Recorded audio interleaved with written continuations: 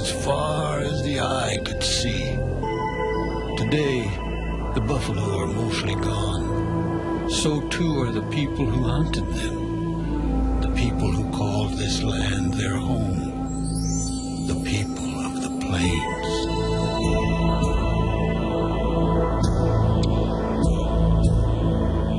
The people of the plains had many names: Crow, Arapaho, Sioux. Each had different names, each spoke different languages, but they all hunted the buffalo. Where the buffalo went, so did the people. The buffalo provided food, clothing, and shelter. Riding on horseback, the plains people were bold and efficient hunters.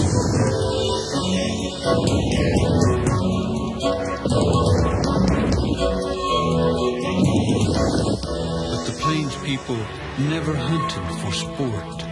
They only killed to feed and clothe themselves. After all, to them the buffalo, as with all living things, was sacred and possessed a spirit life. Everything in nature, the grass, the wind, the water, they all possessed a spirit life, and all were to be respected. Everything in the natural world had a reason for being here, and everything was connected to everything else in a spiritual way. But there were also evil spirits in the world, and when things went wrong, like drought, famine, disease, it was usually because of the evil spirits. Medicine men were said to have a special knowledge of the spiritual world and were called upon to make things right again, sometimes by conducting ceremonies and dances where the people would become in better touch with the natural world around them. Respect for the natural world is evident in nearly everything the plains people did. Many of their possessions were adorned with animal likenesses. Their ceremonial pipes were not only colorful, but were sometimes carved with animal figures. And so too were many of their cooking and eating utensils. These serving spoons were carved from buffalo and ram horns. Their ceremonial clothing was among the most beautiful of all Native Americans. And so were the dolls they made for their children. This headdress was worn by a warrior who performed many acts of bravery, each feather representing some heroic deed. While they didn't have a written language, many plains tribes kept track of important events by painting pictures on buffalo hides. Each picture stands for 1 year. Who were the plains people? Where did they come from? How did they get here? While many Native Americans explain their origin in a different way, most anthropologists believe the following. About 30,000 years ago, North America looked much like it does today. A narrow stretch of ocean separated Asia from this continent. There were no people living here. Then ice began to advance across the northern hemisphere. As it did, sea levels dropped, exposing a land bridge connecting Asia with North America.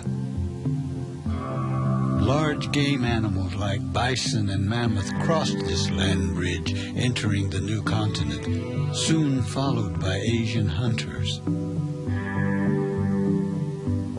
There were probably several migrations over thousands of years, and eventually the people spread throughout North and South America before the ice retreated and the land bridge became covered by water again. There were hundreds of tribes, but each can be classified into one of several groups according to the natural environment in which they lived. The names of these groups are the Eastern Woodlands, the Plains, the Southwest,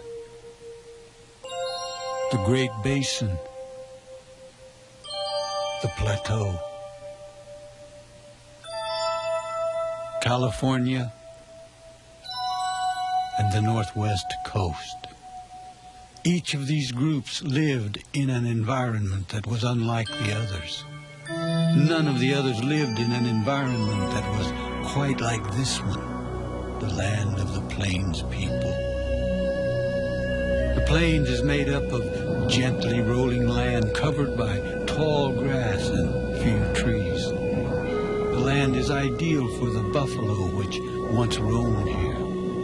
Grazing on the wild grasses, the buffalo were free to migrate hundreds, even thousands of miles, following the same pathways year after year. And where the buffalo went, the people followed. They were nomads, following a nomadic life, always on the move, never in one place for long. What would it have been like to have lived back then, to have followed the buffalo? To have lived like the Plains people. We had not seen buffalo for many days. If they are anywhere near, my father would find them. He is one of the best in our village at finding the trail of the buffalo. He is called Strongbow. The other man is called Big Horse, my father's friend. I am called Wiakaluta. It means red feather. I've lived for 12 winters, and usually boys my age don't get to ride with their fathers. But my father says I'll soon be ready for the hunt myself, and I must learn the ways of the buffalo. For the buffalo is all important.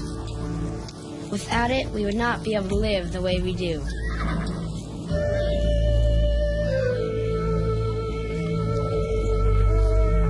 Our very homes are made from the buffalo. Our teepees have been sewn together from buffalo hides. A teepee makes a very nice home, and it is very quick to set up, which is a good thing because we're never in one place for long. My mother, Sound of the Wind, always sets up our teepee.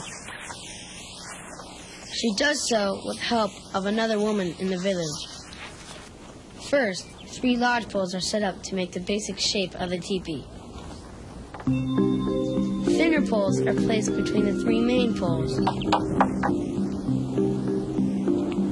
All the poles are then bound together. Shunka, our dog, enjoys watching the work. Buffalo hides are then draped over the poles. This is hard work because buffalo hides are very heavy, and a total of 18 hides are used to cover one teepee.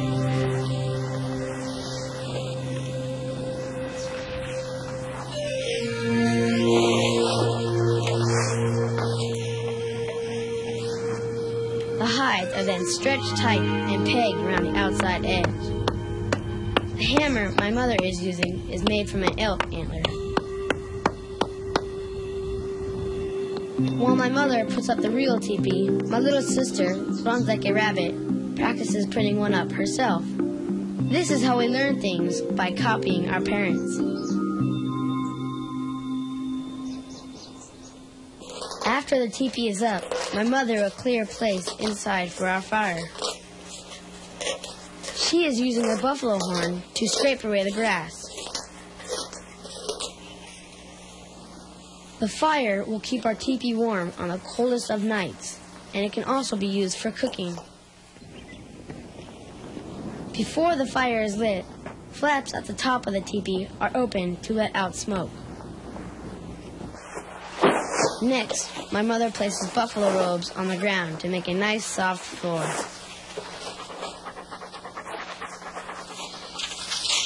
She sets up backrest. These are made out of sticks. And lays out a couple of pillows which are filled with soft buffalo hair. A teepee can be a very comfortable place. One of the last things my mother does is to hang our wind chime. It is made from buffalo hooves and makes pretty sounds when the wind blows against the teepee. After the teepee is set up, my mother will build a fire. Dry grass is placed between two pieces of wood. Next, she uses a bow and a spinning stick. The spinning causes the wood to heat up.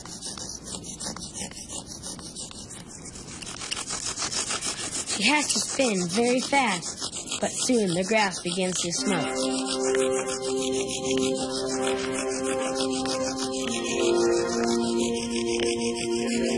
Then, at just the right moment, my mother will stop spinning so that she can blow on smoking grass.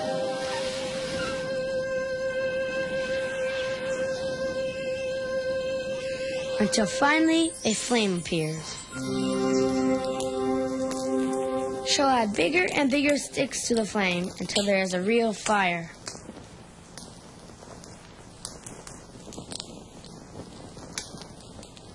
After the fire has been burning a while, my mother will remove one of the hot rocks. This is placed in a cooking bag. The rock will cause the water to boil in a very short time. After which, my mother will add some pieces of buffalo meat, which we eat practically all the time, as well as some prairie turnips, which grow wild just about everywhere. Runs Like a Rabbit likes to add the final seasoning, in this case, some spearmint leaves. I almost forgot, the cooking bag is actually the stomach of a buffalo. It never leaks, even with boiling water inside. While my mother is cooking, my father will usually make tools and weapons. Our bows are made from tree branches. After removing the bark, a branch is carved to the proper shape using a stone scraper. It can take a long time, but gradually the bow takes shape. The bowstring is made from sinew, dried buffalo tendons. It first has to be shredded into thin strands. We use buffalo sinew to make thread, string, and rope.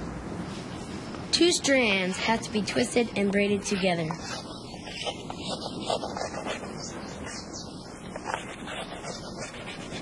A freshly made bowstring is almost impossible to break. Arrows are made from carefully selected branches of the currant bush. The bark first has to be scraped away, again using a stone scraper.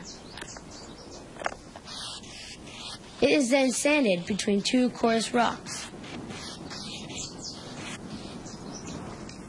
and then straightened using a buffalo bone with a hole in it. Straightening is very important because if an arrow isn't straight, it won't fly straight.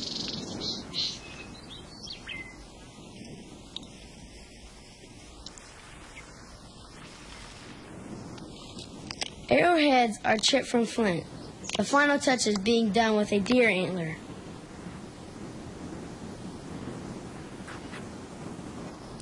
The arrowhead is then tied to the shaft with sinew.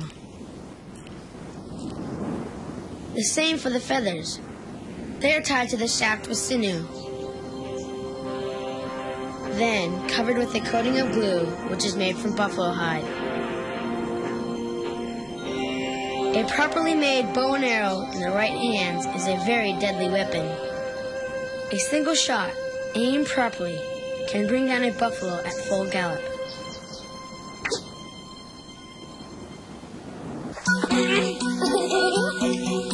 Work isn't all we do. There's usually time for games, at least for children, like buffalo hunt. It's not only a lot of fun, but it teaches us to be buffalo hunters.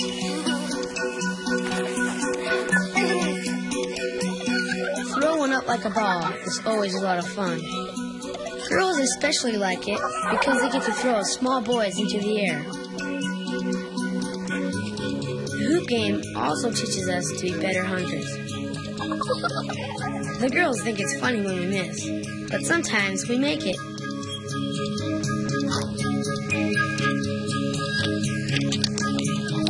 Shinny is another popular game.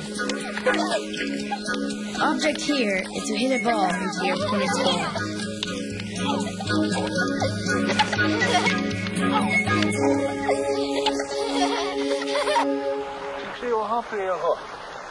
We still have not found the buffalo, and so my father decides to stop and eat. My job is water boy, and that means I must fetch water for the men.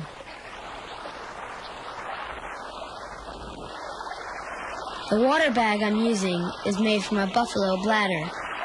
It's very strong, and like a buffalo stomach, hardly ever leaks. It is very handy to have on a trip.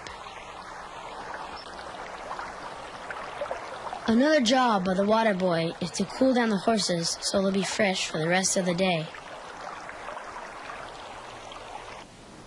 Back at the village, my mother is making a new dress. She starts by drawing an outline on a deer skin using a marking stone.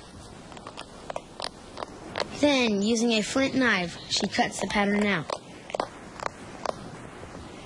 This will be a dress for runs like a rabbit, but it's only half done. My mother will next stitch this half with the matching half, first using a bone awl to make some holes, and then sewing the two pieces together with sinew.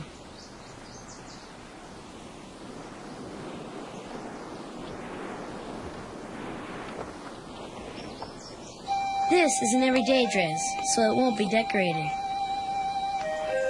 But many of our things are beautifully decorated. One woman in our village is well known for her beautiful embroidery. She does it by wrapping dyed porcupine quills around sections of buffalo or deer skin.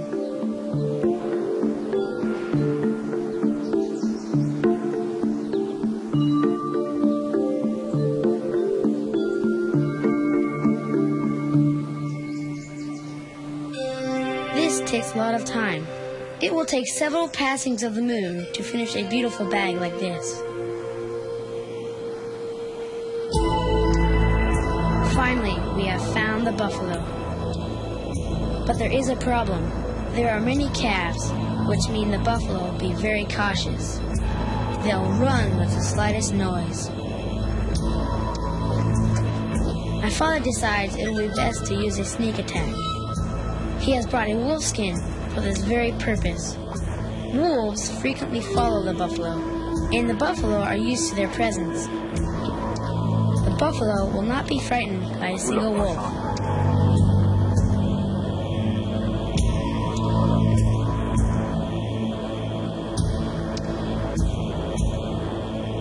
My father will hunt alone using his bow and arrow.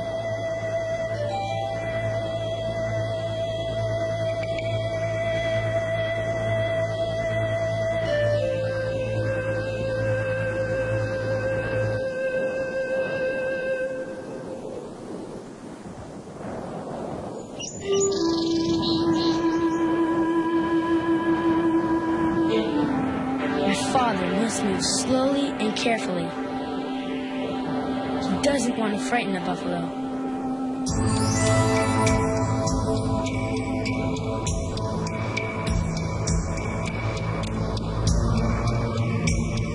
Buffalo hunting is dangerous.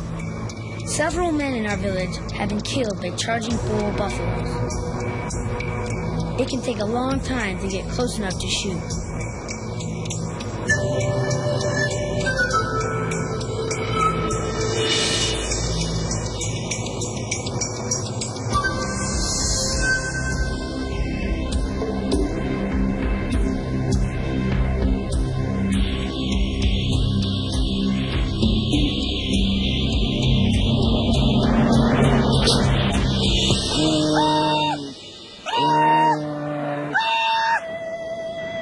Today, the hunters were fortunate.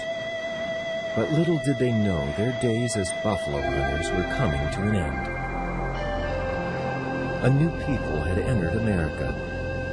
Soon the new Americans, the European Americans, would enter the plains, and when they did, the way of the Plains people would never be the same again. Wanting the land occupied by Indians, the new Americans engaged in a series of conflicts that would eventually result in the complete conquest of the Plains people and all Native Americans.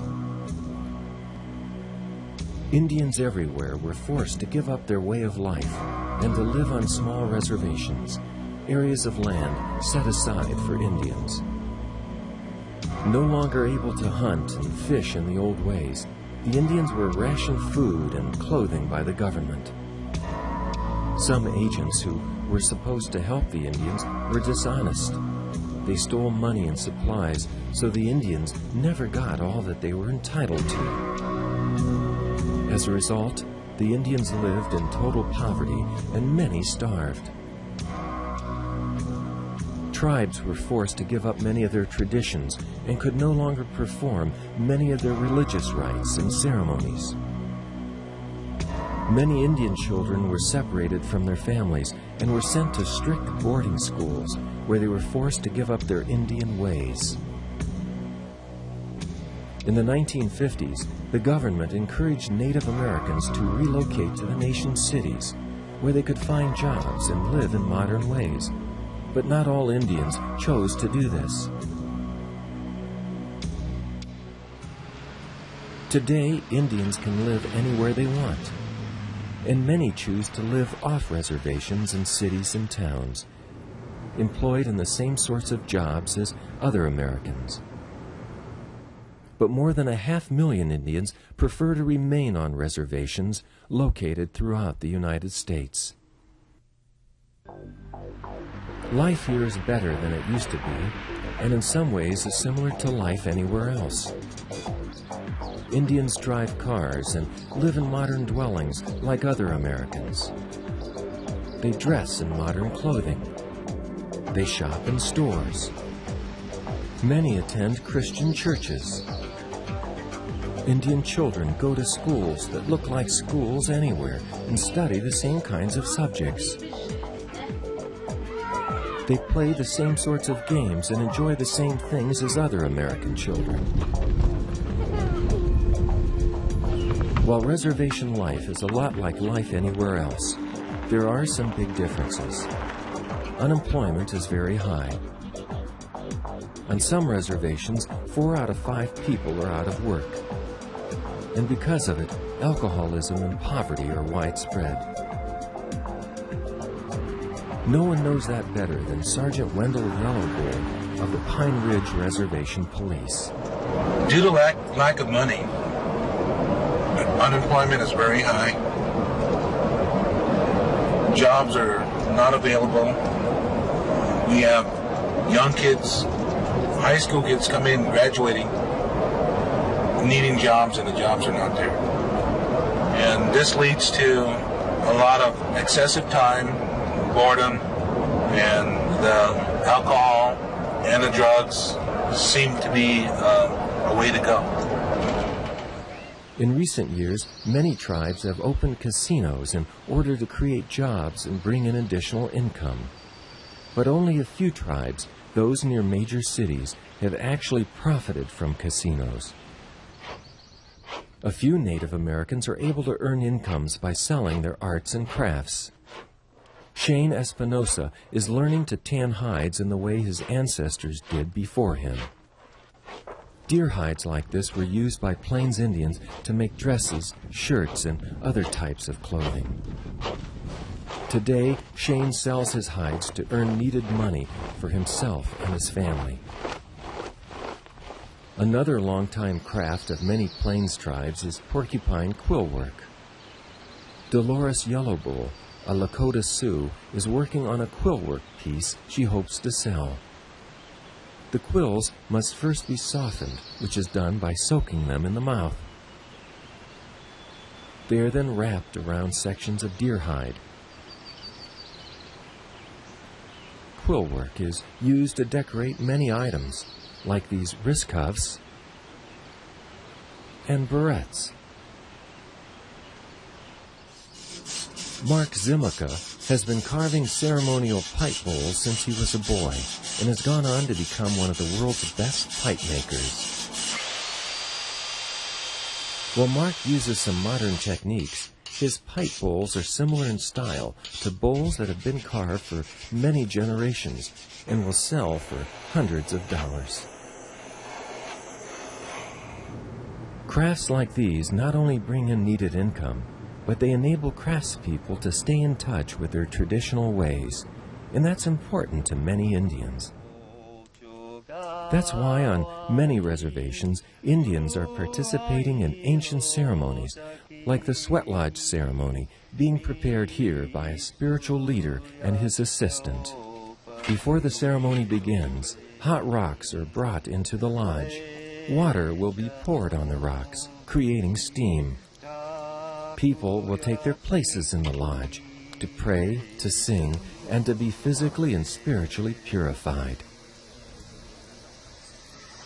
One of the most exciting events on reservations are powwows, where Indians come together and participate in many activities like dancing. Dancing is not only fun, but the best dancers can earn thousands of dollars in prize money.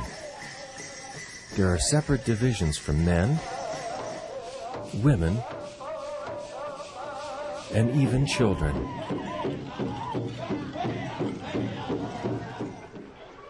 Another popular attraction at many powwows is the rodeo, and one of the most popular parts of the rodeo is the bull riding competition.